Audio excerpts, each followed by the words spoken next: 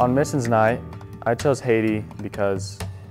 I had never been out of the country on a missions trip before, and it just sounded like a really fun place to be able to grow closer to the Lord and also grow closer to a team. At that time, Kristen and I, my girlfriend, didn't really have a bunch of close friends at Journey Church, and I think just going to Haiti and being with that group of people, I think we had 24, just that 24 grew so close at the end of the week. My favorite part about Haiti was being able to go into the villages and kind of have a face-to-face experience with many of the people that live there. And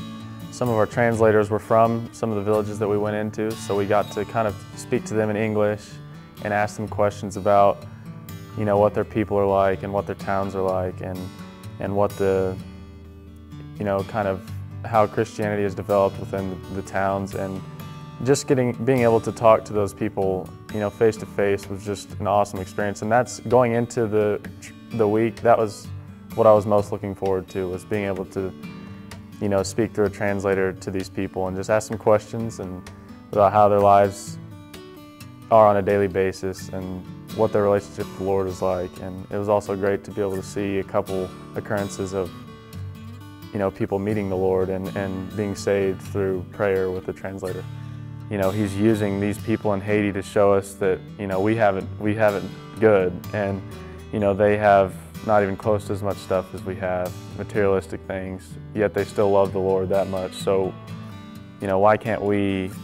have that fire for the Lord even with all the things that we have? I would encourage someone to go on a mission trip through Journey because, first of all, it gives you a chance to kind of test God's promise that He will provide for you and He will give you the chance to serve for Him. And you're in a different country, you don't know anyone else there but your team and your team leaders, and that really, you don't have any other choice but to just draw together as one team and one small community to be able to achieve your tasks and to grow closer as a team and closer to the Lord. This summer's really been a crucial part of my life, especially my spiritual walk, and it really just kicked off my summer. And I had a great